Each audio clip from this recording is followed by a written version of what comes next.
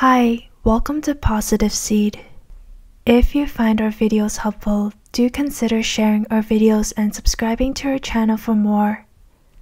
Here are 4 reasons why you became a people pleaser. Number 1.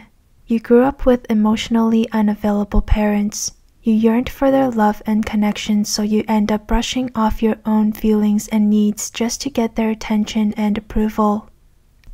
Number 2. You were always afraid of disagreeing with other people because growing up you never felt entitled to have your own point of view. Number 3. You were taught that in order to be loved, you need to be nice to others and put them first before yourself.